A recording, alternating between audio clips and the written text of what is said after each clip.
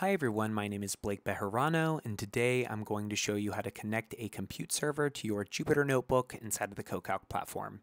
You can see I'm at CoCalc.com. I'm going to head over to my projects, select the project that I'd like to work inside of or create a new one. I'll go ahead and click on my project.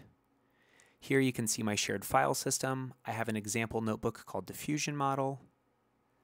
And if you'd like to run this script on more powerful resources than what CoCalc's Kubernetes cluster can provide, you can click on the server button, locate a compute server that you'd already spun up and configured, or you can create a new one.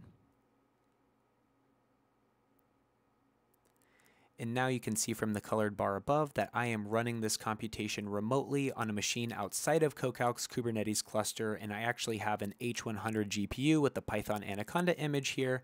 But that is a quick tip and trick on using the CoCalc UI. Please like, subscribe, and follow for more, and I will see you next time. Thanks again.